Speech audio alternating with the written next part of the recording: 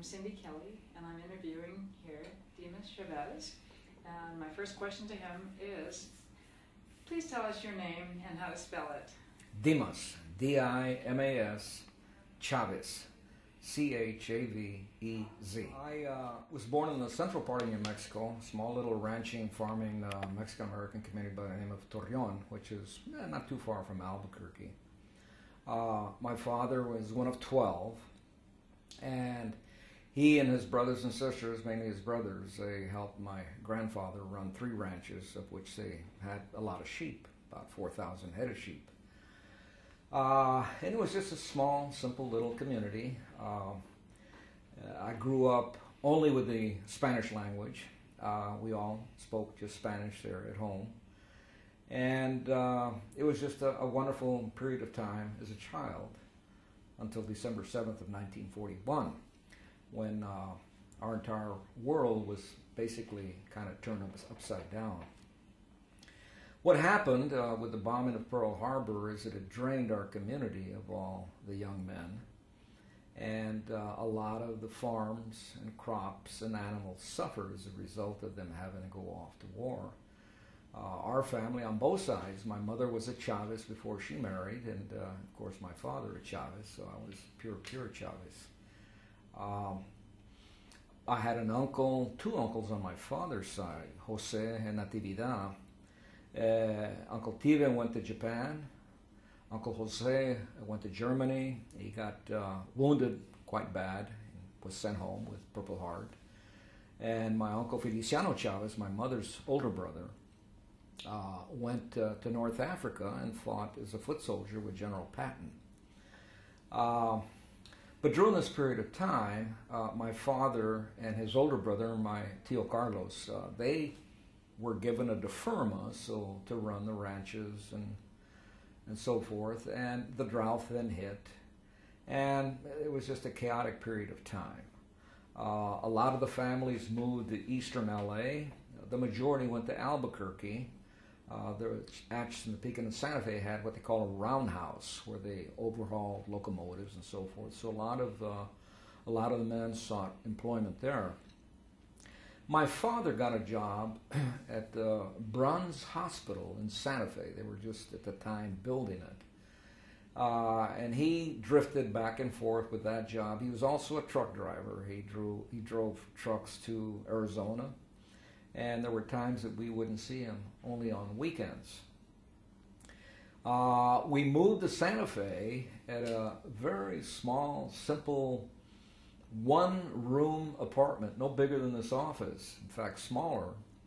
And it was on Buena Vista. It was right off of Old Pecos Highway. And I still remember the lady who ran the place, Mrs. Gomez. And it was a unique little place there because it took in individuals who just didn't have a lot of income, which was my father and others. And we had communal bath, of which we took a bath once a week. I started kindergarten at a school nearby, and still to this day I remember my kindergarten teacher's name as Nicholson. Now, keeping in mind, Cindy, I'm still only fluent in Spanish. So I started my first few days of kindergarten there, and I remember I had to go to the restroom very bad one day. And I noticed that the children would raise their hand, and the teacher, Mrs. Nicholson, would acknowledge, and they would stand up and say something, and then I would see that they would walk out the door in the direction of where the bathroom was. Well, Irene Sanchez, a cousin of mine, who had about as much ability in English language as I did, I poked her and I said, Irene, I need to go to the bathroom. How do you say it in English? She says, I have no idea. Well, it became pretty dangerous for me. So I raised my hand, and this caught everybody by surprise. The quiet one is going to speak, including the teacher. Now, at this point, I want to fast forward to the old Johnny Carson show. And one evening, he had an all-Mexican cast or whatever. He had Ricardo Montalban, Anthony Quinn, Vicky Carr, the singer, others. And I remember Johnny Carson asking Ricardo Montalban, who had come from Mexico, what it was like for him to earn learn English as a second language. And his response was that it sounded at times like a pack of dogs barking.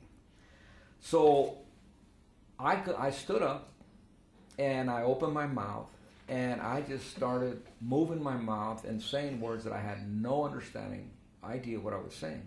And I may have sounded like a pack of dogs, I don't know. But everybody started laughing.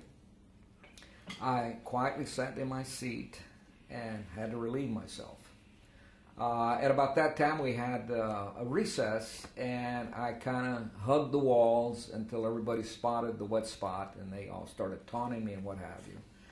And I ran home as fast as I could, just in tears and searched for my mother.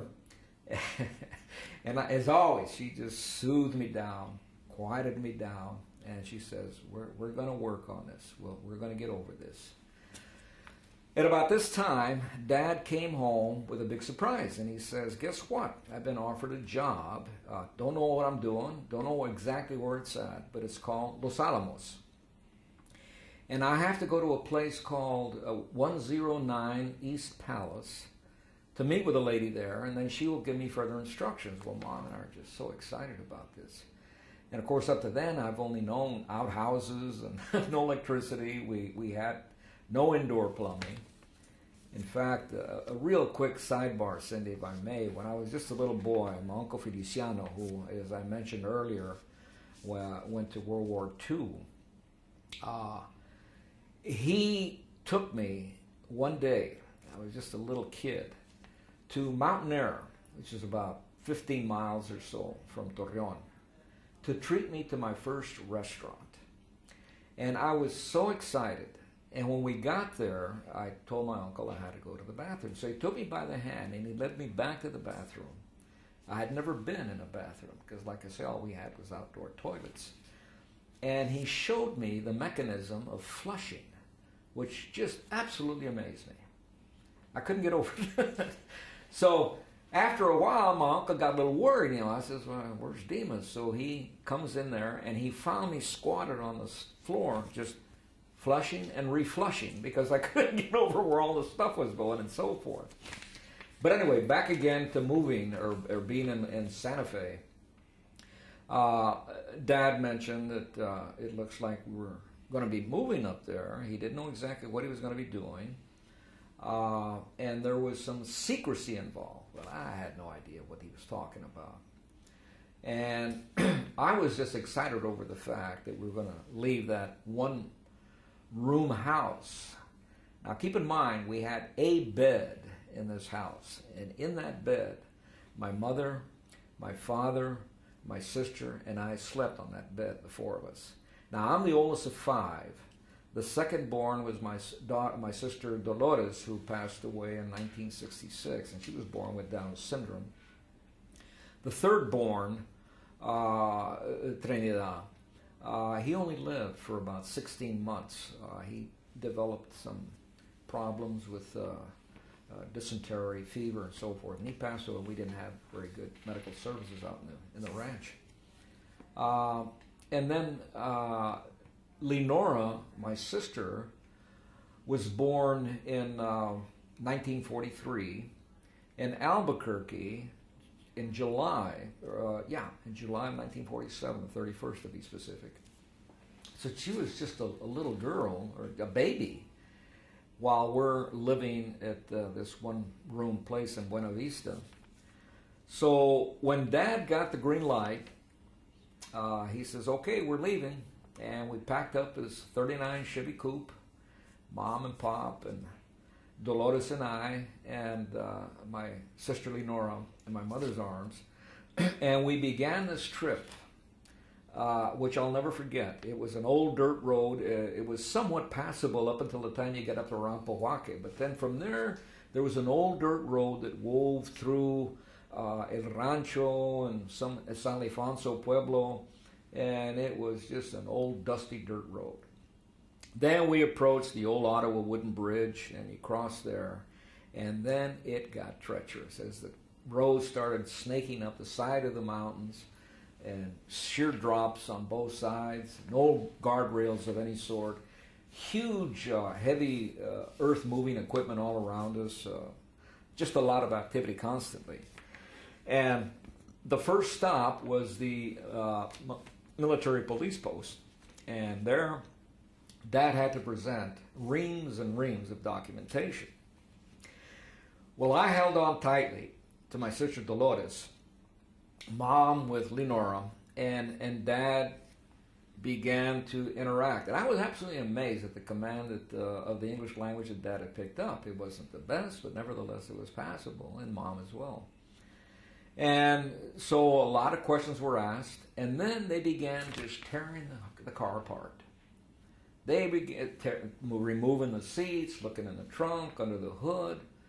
And I would ask Mom in Spanish, well, what were they doing? She says, they're looking for something. And I says, well, why don't they tell you what they're looking for? We can tell them where it's at, or something like that.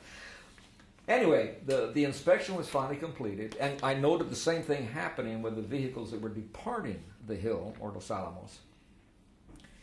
And the other shocking thing right after that was, as Dad was given the green light, he says, okay, Mr. Chavez, you have X minutes from this point to another checkpoint where you'll be stopped.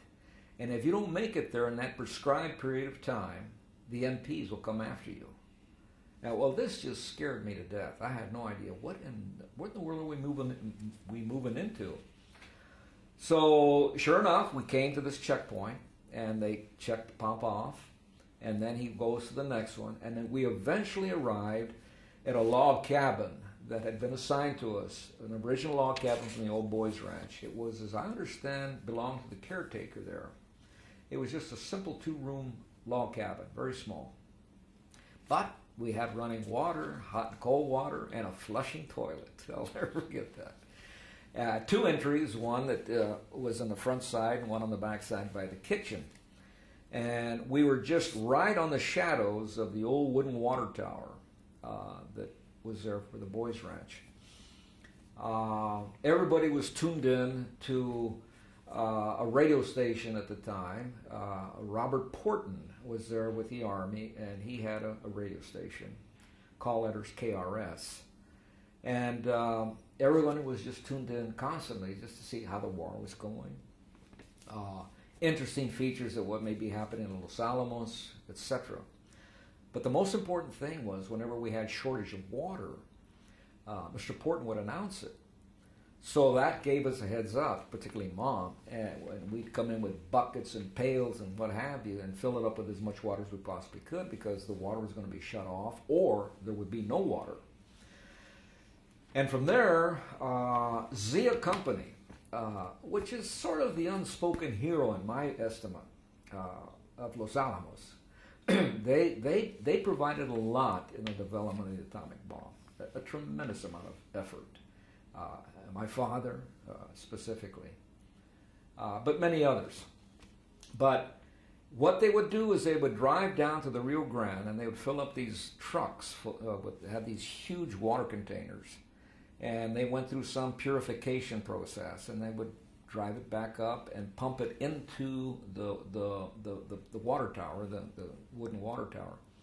Now, what was really neat is not far from us was Bathtub Row, where all the biggies, Oppenheimers, etc. lived. And they only lived 50, 75 yards from where our house was.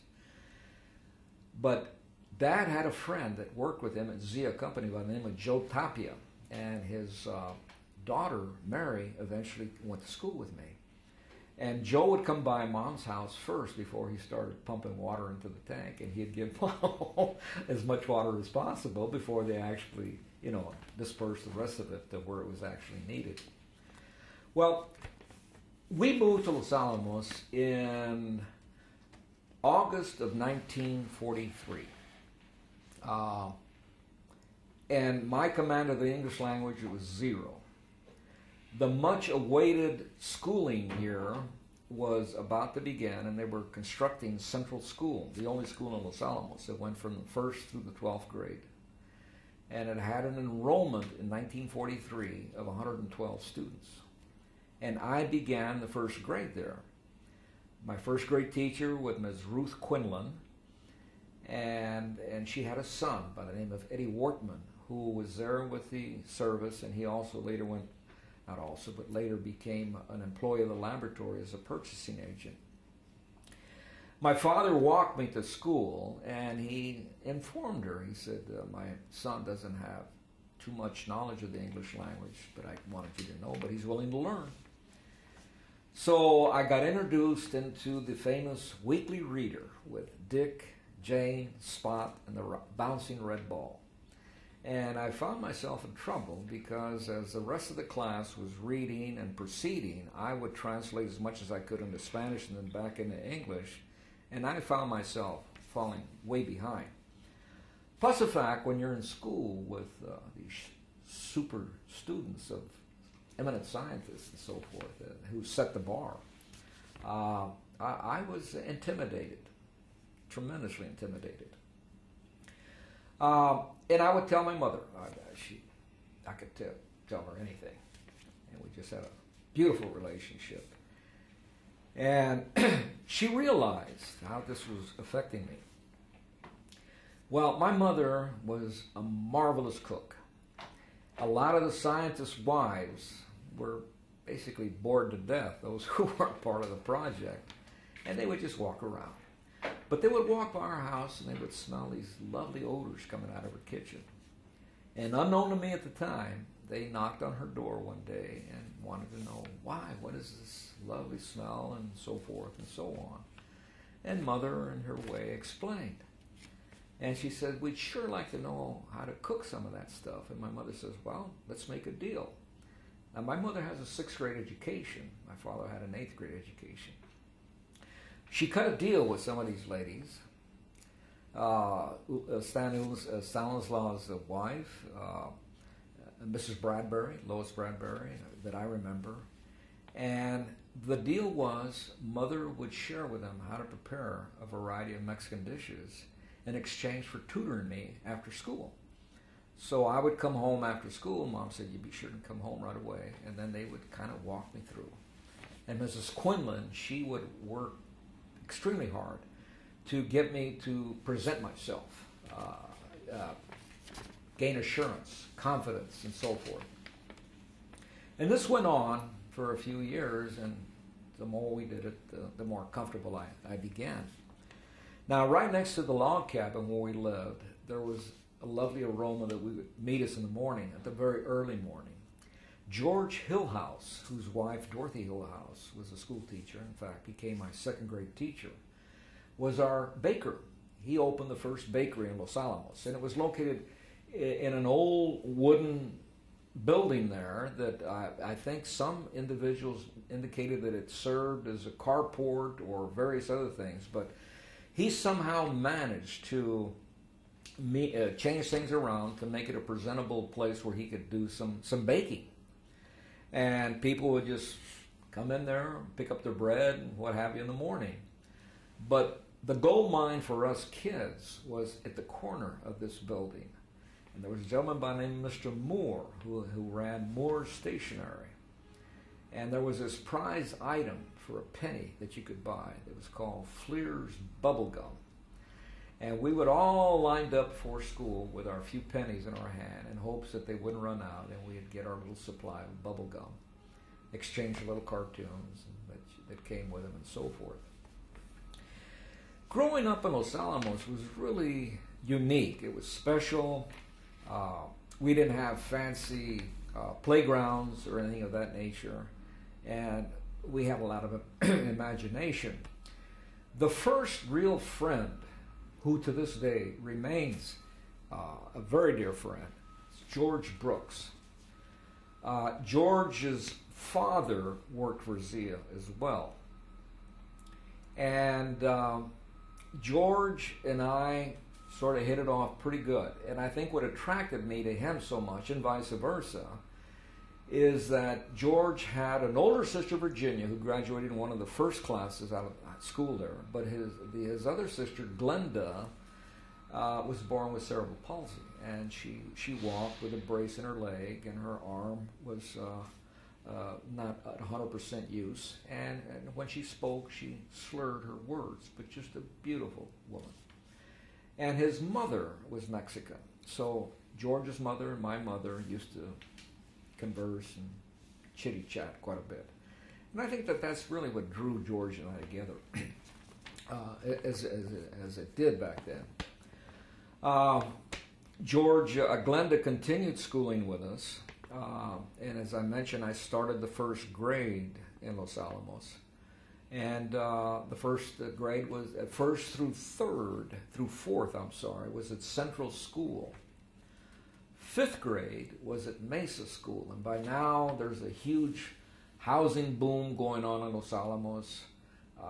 It's growing leaps and bounds. Lots of workers coming in for the lab, for Zia. If you had a security badge, it was a controlled number that started with a Z as in zebra. And my father's Z badge number was 844. A very low number. And I remember that because when I went to work at the lab, which I'll discuss a little later on, my Z number was Z14127. So Pop had one of the first ones that was issued there. In 1947, we had a new addition to the family, my brother Anthony, and he was born at the old Army hospital, and it was still military personnel. We always used to get a laugh that Mother's OBGYN was a captain by the name of Dr. Love, which we thought that was kind of neat. But up to then, there's the famous lodge, there's the big house, there's all of these buildings that people write about, talk about, and the lodge was a fabulous place to go to. They served great meals. One of the chefs who became a good friend of Mother and Father's was Gilbert Solis. He had a place down in El Rancho, and we would ever so often go over there, and he would sneak us a little something to eat on the side and so forth. The lodge had a little dorm attached to it where the waitresses actually lived there. And then the lodge itself had so many rooms where some of the scientists were living until housing was available. And housing was really, really tight. It was just phenomenal the way people were able to exist back then. The hospital was located right next to Ashley Pond. And I remember shortly after we moved there was the Bowen family.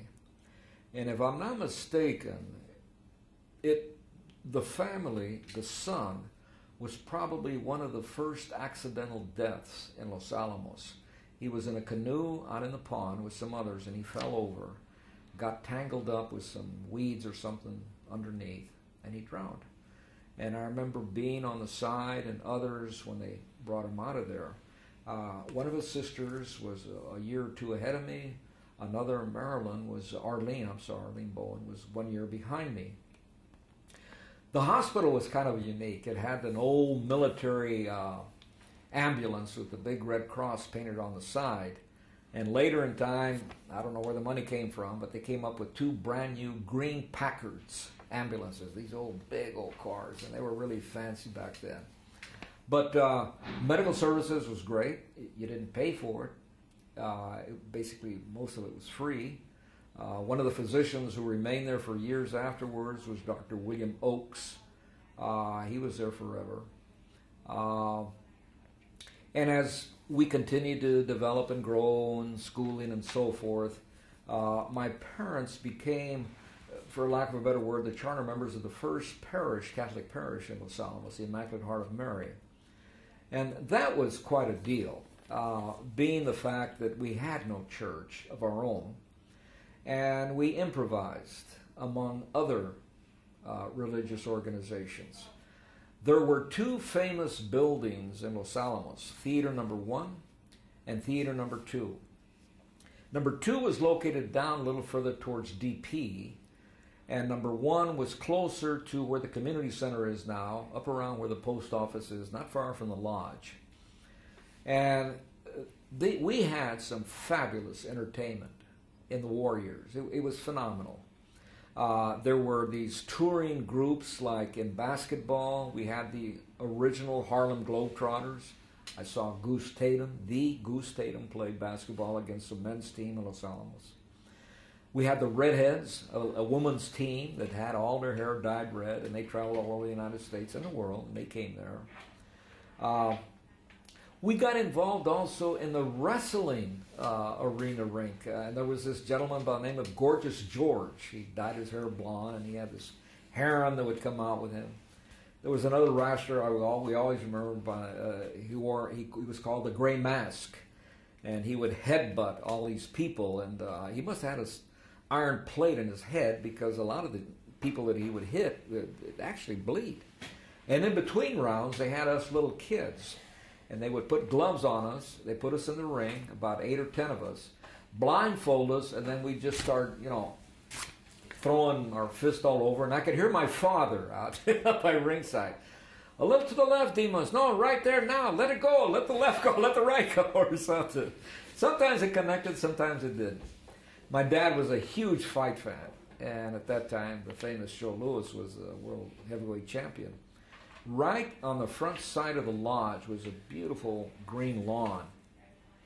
And when Joe Louis fought Billy Conn and others, they would set up these speakers, and it was full of the Zia laboratory personnel, lots of military, and they had lots of beer and pop for the kids.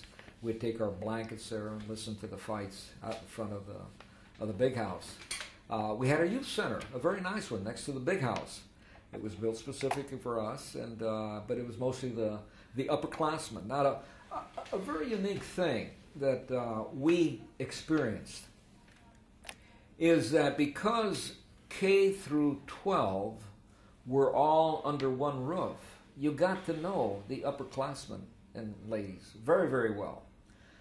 So it was nothing unheard of to know the juniors and the seniors as well as the third graders and the fourth graders because we all crossed each other and so forth. And that came in handy because a lot of them kind of took you under their wing and protected you. I remember one gentleman, Bob Martin. He was an upperclassman, and his sister, Dolores Wrightley, she lives in Jemez right now, and we communicate to this day. But Bob sort of took me and adopted me as his little kid, so no one laid a hand on me because they knew that they would have Bob to deal with. Now, something that a lot of people don't talk about regarding Los Alamos in the early years and being Hispanic is that we had our fair share of Archie bunkers up there. There was elements of blatant discrimination. I can recall going to birthday parties, not that many, but a few, where my cake and ice cream was served to me outside. Later in years, there were families whose daughters were not allowed to date Mexican Americans. But thankfully, there wasn't that much, but it was there. But I think the one that really burnt me the most was no one owned a home back then, of course, as you know. It was all Zia ran everything.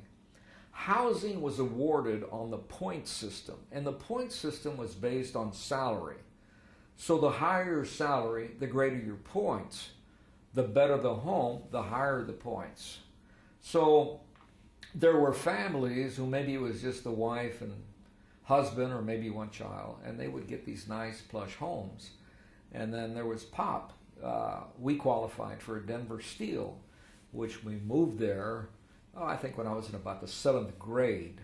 And it was just a 2-bedroom home. They're still standing. And I'm the proud owner of 3886 Ridgeway Drive, the Denver Steel that my mother and father had, of which Dad bought for $1,800 back when the home sold to the private sector. But in this home, it had 2 bedrooms. One bedroom was taken by my sisters, Dolores and Lenora, and the other bedroom was my brother and I, Anthony and myself. And my mother and father's bedroom was the living room. And as you walk into Denver Steel, on the right-hand side, there was a closet. And in there, they kept a rollaway bed. So at night, they would clear the tables and so forth, undo the rollaway bed, and that became Mom and Pop's bedroom. And They did this for years. By now, there's some additional schools that have opened up. Mesa School, where I went to the 5th grade, Canyon School, and they all still stand. Mesa is now part of the University of New Mexico, something or other. Canyon School has been converted into maybe a laboratory complex of some sort. But I went to the 6th grade there, and I started the 7th at the new high school. Football, basketball, it was all, they did them all. The football field was actually where the airstrip is right now in Los Alamos as you come up on the right-hand side. Robert E. McKee, who was the primary project director at the time, built that. And there was a huge incinerator located right next to the football field where all the garbage was burnt and collected and burnt right there. The first coach was Mr. McWilliams, and after he left, and Robert Cox came by and took over after that. Now, when World War II broke out, as I mentioned, and things were going, there was a relocation camp in Santa Fe that I remember my father showing to us, where back then President Roosevelt issued some executive order to round up all of the Japanese Americans because in fear that they might be working with Japan, who had declared war on the United States. And I remember passing by these places, and you could see them behind the barbed wire. And that was probably one of the sore spots in American history that we committed. Civil rights, whatever. And that finally got clarified. I talk about the military. They were there for quite some time. And an interesting thing, right on Trinity Drive, there was this huge building they called the hangar. It was a humongous building. And the military did all of their maintenance on their vehicles there. On the side were vehicles that were for use, that they could check out and so forth. But it became a unique playground for us because they did away with the key system because they were constantly losing them or what have you. So they just had a toggle switch. On Sundays, there was very little security. The MPs used to basically do it 24/7 there. So we'd sneak in, and we would jump in Jeeps and sedans, and that's the way we taught each other how to drive. A couple of fender benders here and there, but it was a lot of fun. There were 3 major elements that we all used to aspire to.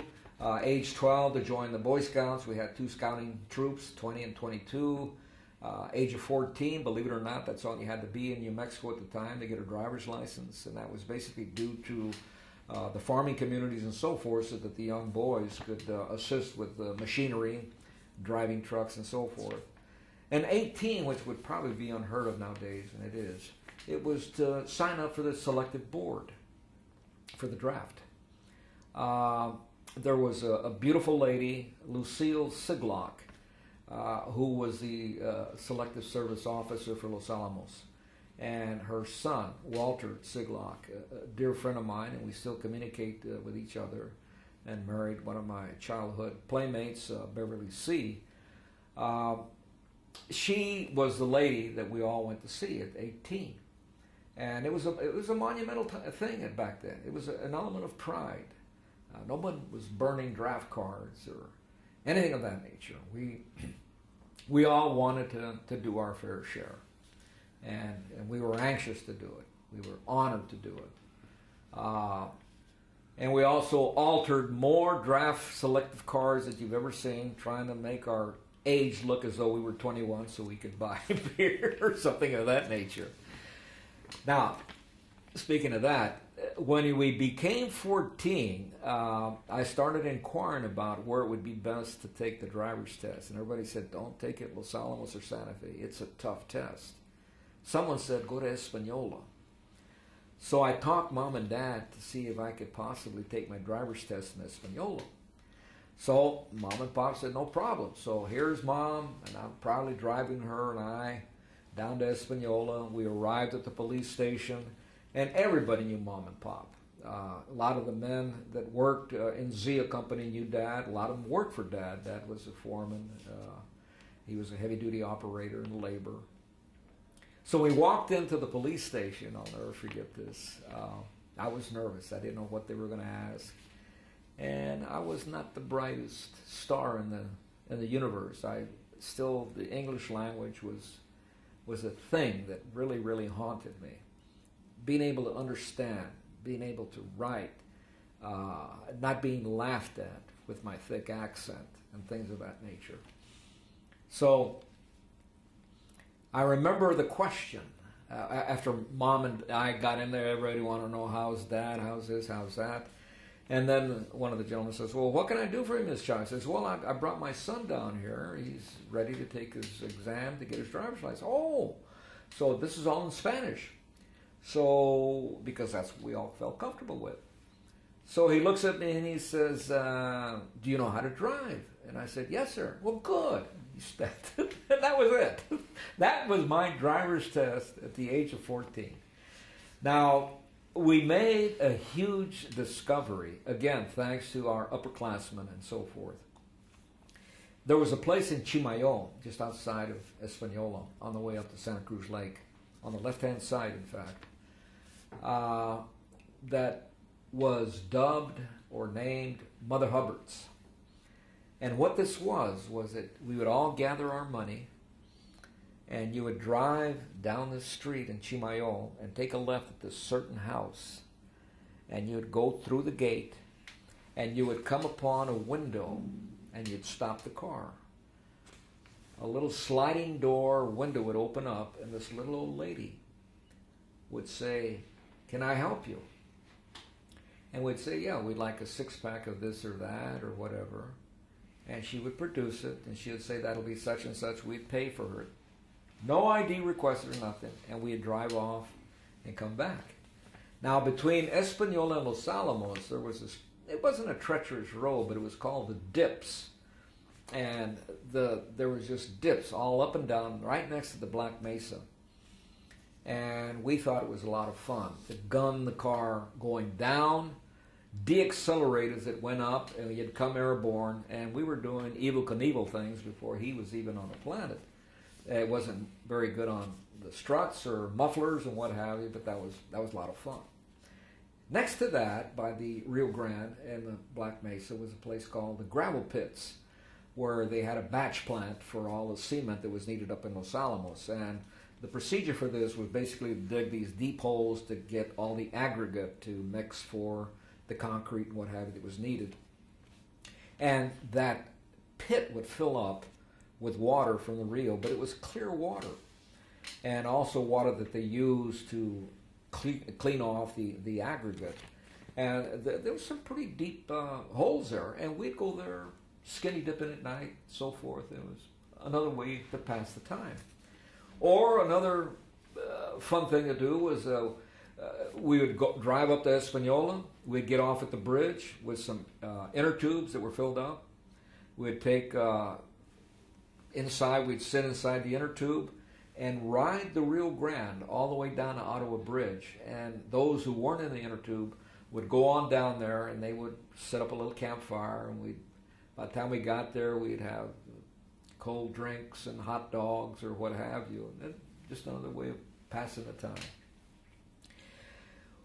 I became an altar boy through the procedures of going through all of these various places that I mentioned for Mass, because we would improvise. It was either Mass at Theater Number 1 or Theater Number 2 or various other places.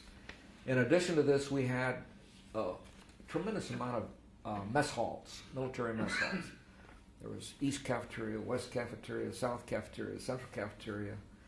At East Cafeteria, and this is something that Dr. Oppenheimer wanted badly to do,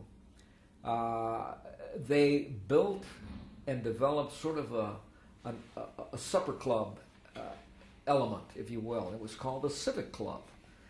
They had nice white tablecloths, and you had to have reservations to go there. And they served a little better quality meal than the regular metal trays that you would get and go through for 25 cents a piece or whatever it was. And that went well. Being an altar boy was quite a deal, because when we had Mass at Theater Number 2, our priest, and when we were studying catechism, I made my first Holy Communion in June of 1945, and the nuns and the priests would come up from Santa Fe, and they would instruct us on the procedures. And the priest, when we had Mass at Theater Number 2, usually on a Saturday night, there were big bands that came through. I mean, we're talking Glenn Miller, we're talking the biggies back then.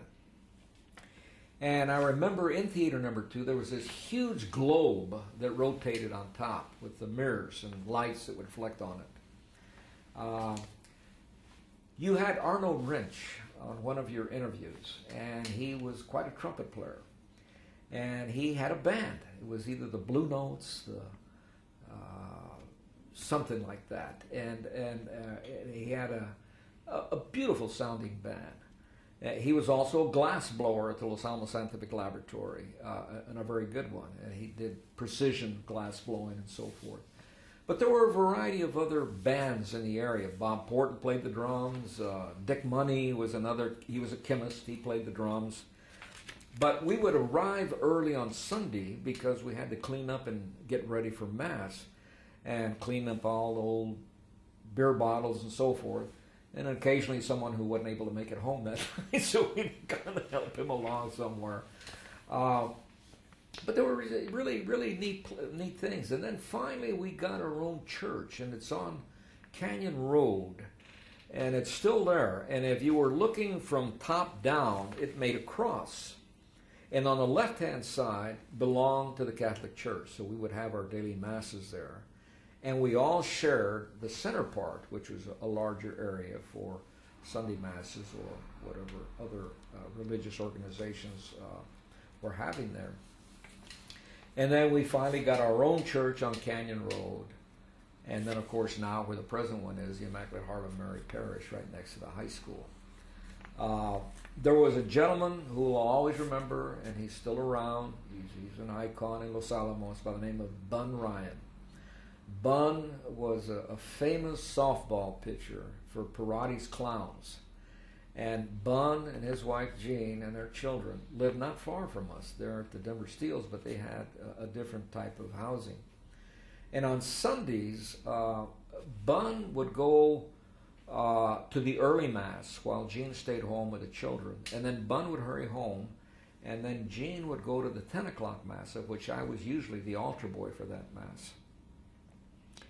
And I remember this one particular Sunday, it was towards the end of the Mass, and Jean always left just a little before 11 o'clock because she had her shift at the hospital.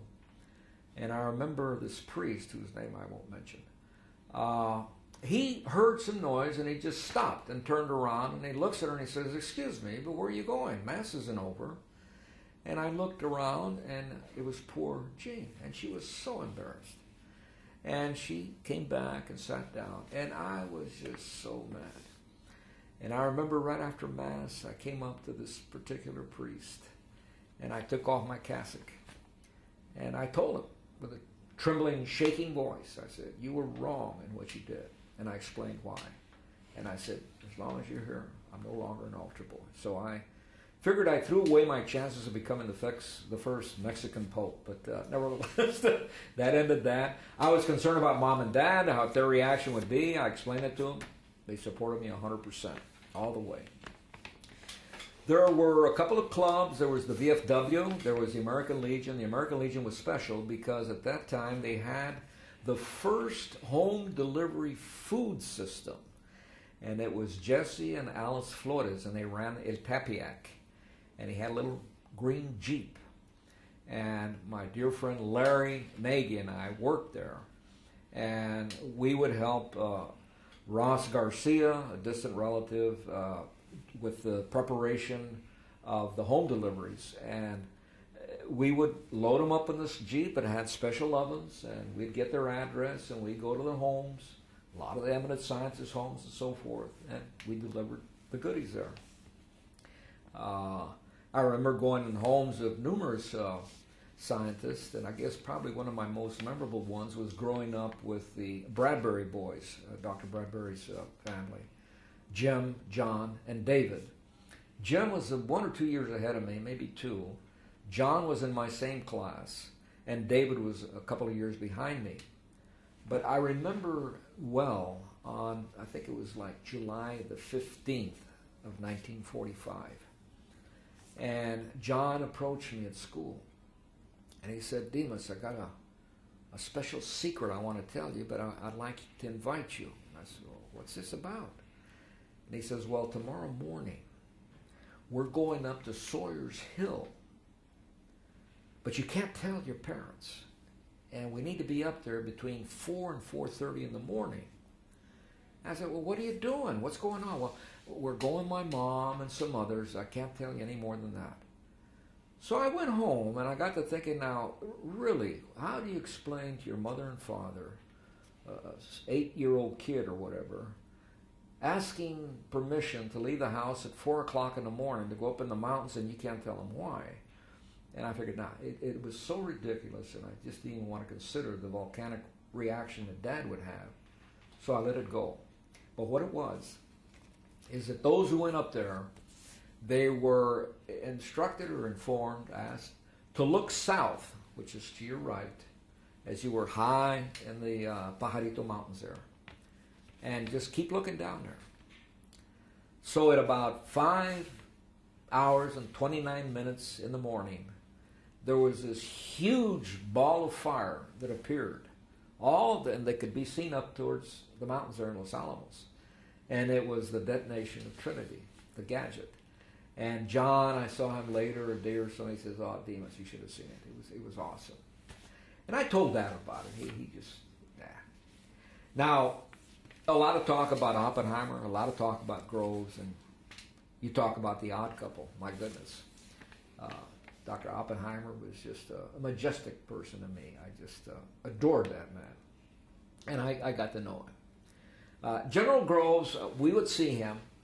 And while Oppie was a tall, lean, those majestic blue eyes, Groves was just the opposite. He looked like a fire hydrant. And at Tech Area 1, right off on Trinity Road, which was the primary area at that time, Dr. Oppenheimer worked there. And I would station myself directly outside the guardhouse, and he would come by, and I would sell him paper, Santa Fe, New Mexican. And this happened periodically. And soon he got to know me. And he'd look at me and say, hello, Dimas, and Dr. Oppenheimer, and so forth. Well, I told Dad about this, and he said, nah. I think it's, you don't know Dr. Oppenheimer. There's just no way. I mean, this is a famous man, So one day, Mom asked Dad to go to the trading post and pick up some items, which was right next to the PX, post exchange there. And I'm in line right behind Dad. He's getting ready to pay for some things. And I hear a group of people behind me talking. And I heard that voice. And I turned around. And there's Dr. Oppenheimer. And he's chitty-chatting with some people. And he looked at me. And he recognized me. And he said, hello, Dimas. And my dad heard this. And then the next thing is Dr. Oppenheimer. I'd like you to meet my father, Trinity Chavez. And I'll tell you, it was the greatest moment of my life. Walked home and Dad could not believe it. He just couldn't believe it. Life continued, and as I indicated a little earlier, Cindy, I really wish that more attention or more recognition could have been given to the Zia Company while they were there. Certainly, we had eminent world-renowned scientists from all over. And they're the ones who did all the scientific tinkering and so forth. But it could not have been done without the blood, sweat, and tears of all of the personnel, men and women, who supported the lab. Zia Company was the landlord. They were the plumbers. They were the electricians. They took care of the hospitals. They took care of the library. They built things for our public use. The first swimming pool in Los Alamos was erected not far from P Prime. It was just a group of individuals who were outstanding.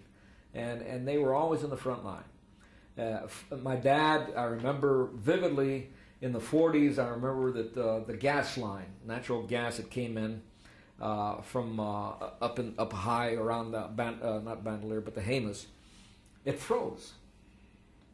Now back then, building was a problem because there were no blueprints. If the water lines that Dad worked on would break, I mean, it was a hunt and peck, because you couldn't say, okay, it's located right here, or they didn't have the instrumentation for this and that. Everything was built on a whim, and it was never envisioned that it would be a permanent area. And I recall Dad was vividly involved at that period of time, and many others from Zia. He worked a 7-day week for I don't know how long. And he just gave a lot. Now, something that I'd like to share with you, Cindy, if I may, is upon my father was awarded this. And not too many people that I know a lot of them did, but this is one of the few rare ones that I ever saw. And my pop's name on the bottom.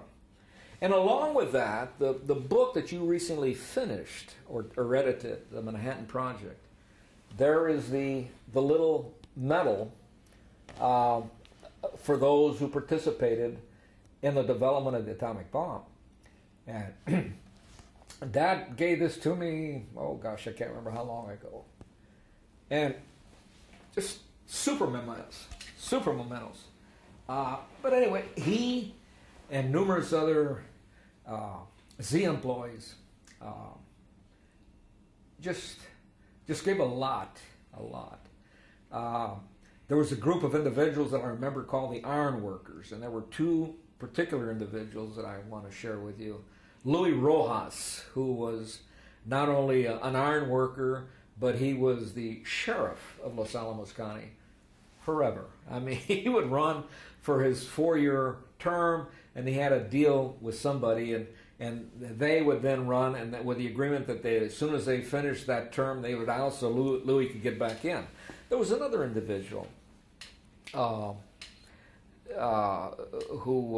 worked there, Manuel. Oh my goodness, my mind has slipped me. Excuse me. He was a speaker. Ben Lujan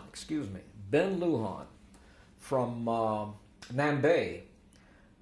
Ben was one of the original iron workers, and he got into politics, became Speaker of the House, highly recognized politically, and unfortunately Ben just passed away a few months ago.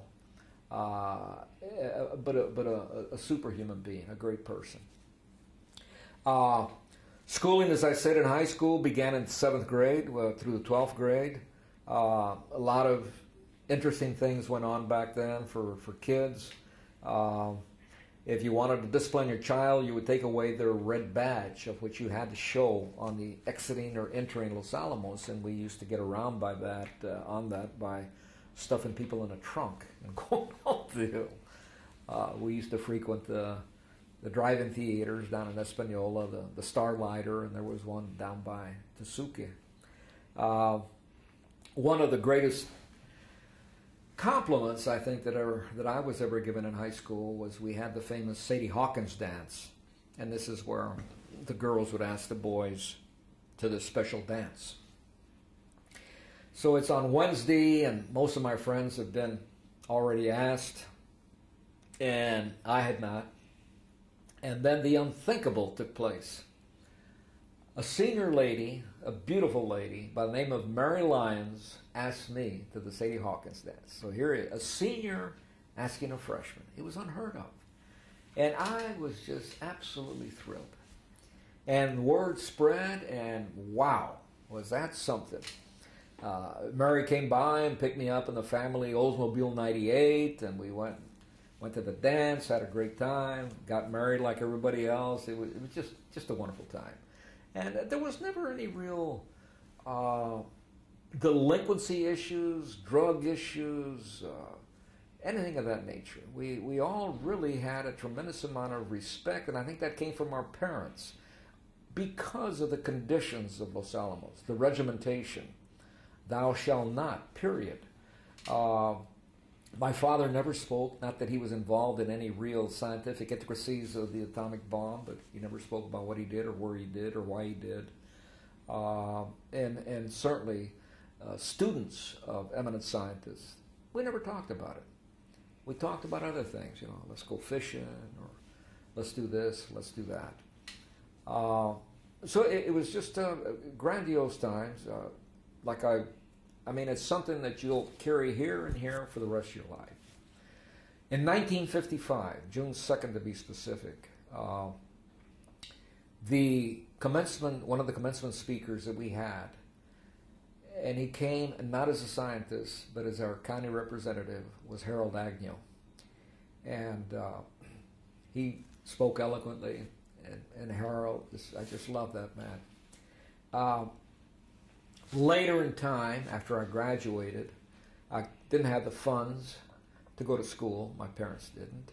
So I laid out a year and got myself a job, and I landed working at the lab as a truck driver, truck driver helper. And I used to deliver a variety of things all over the lab. And one place I used to go to was down in the canyon where the ice skating rink is located at the other end. And Harold had a group down there where he was a group leader. And I got to know him a little better then. I then finally found the funds to go to school, and thank goodness for the Los Alamos National Laboratory, they had a summer student program. Because without that, I could not have achieved a college education with the money that I was able to save from that. I went to the service. Later in time, much later in time, Harold became the director after Norris Bradbury departed. And he had an opening for the employee relations manager, a brand new position that he had come up with. And I interviewed, and he selected me to come and work at the lab as the employee relations manager. The uniqueness of Harold that I remember vividly was his personality, his way of interacting with everybody. Marge Doobie, who was a secretary, whenever Harold needed me, I had to be there quickly. And Marge would only say a couple of words. Dimas, he wants you now. And click, and I would take off running up to his office on the 4th floor at SMT 43. And I remember I came up there one day that Marge had just called me. And she says, he's busy right now. Now, this is typical Agnew. So I sat, and 15, 20 minutes go by, and I could hear a little laughter in the office. And the door opens, and Simon, the janitor of the 4th floor, comes out holding his broom. And Harold had just run into him in the men's room and asked him to come in. And they just, that was Harold. They would just started chitty-chatting about this, about that. His wife Beverly was a lovely lady. They used to host all the staff member get-togethers and so forth. He would greet all the newcomers there. Harold used to share with us, he said the only reason he ever got a job at Los Alamos was because Oppenheimer had the hots for his wife Beverly. And Harold was a handsome man. And he still is. I still stay in touch with him. We interact periodically on email or by telephone. There were other scientific families that I got to know throughout the years. Some that I've stayed in contact, others that I have not. Some sad stories like John Woodward, who was in my class. Just a brilliant, brilliant student. Got a full scholarship to Harvard. And I remember right after he finished his freshman year, he came home for the holidays, and he and his father had this interaction or this argument, for lack of a better word, that one could honestly overcome carbon monoxide. And John was hell-bent on proving that. And one day he took the family car up to Barranca Mesa before they built the homes up there, and he took an extension hose from his mother's vacuum cleaner, hooked it up to the exhaust, curled it around the back window, rolled it up, and then stuffed the opening with cloths, and began writing. I now do this, and that was it. He died. In 47, 46, something like that, speaking of Barranca Mesa, they used to test bazookas, ordnance, and duds they would just leave lying there. There was the Wheeler boys that they found an old undetonated bazooka shell. They brought it home. And they would keep it in the room there. And I remember we'd toss that around, we'd bang on it. And then we developed a little game where you would lean out, and they lived in one of the sunts, would lean over the upper railing, and at the bottom we would open the garbage can and drop it. And if you could go inside, you got a point. And the first one to 10 would win. Well, unfortunately, what happened, sometime shortly thereafter, there was a group of kids that were mimicking what we were doing. Leroy Chavez, no relation, and Don Markey. He was only 5 years old at the time. And they dropped it, and it detonated. And Leroy had his leg severely broken. He had to have several operations. And thank goodness for Don, he just had some cuts and scratches and so forth. But those were kind of the hardships that we faced from time to time, and crazy things that took place. But all in all, as I said, I think of Los Alamos constantly. I get back there 2 or 3 times a year. My wife and I are just now presently thinking of making a trip back there in April. I still have some friends there that I communicate with and stay in touch with. I have memories of the rain, the rolling thunder, that lovely odor that would permeate the area with the pine and just everything. It was just something that would just put you in a total different world. I feel fortunate to have been brought up in Los Alamos, and I applaud you, Cindy, and this organization, all the people that you've been able to bring here to preserve the history of Los Alamos. And I'm honored to come before you to present a different slant, that of a young kid. And it's a story. We all have a story to tell, and it's one that I really enjoy sharing.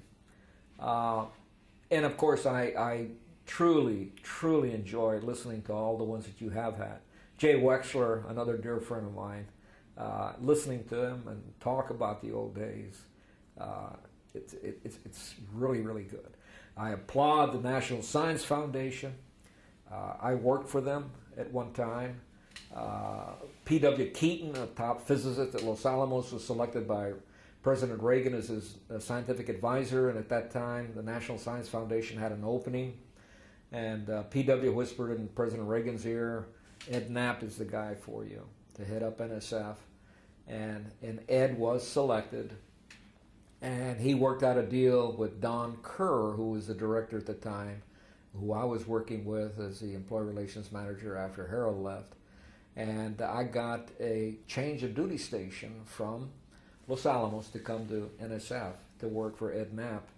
And while I was there, I got an offer from the Department of State to work at diplomatic security, so I got my leave extended a couple of years.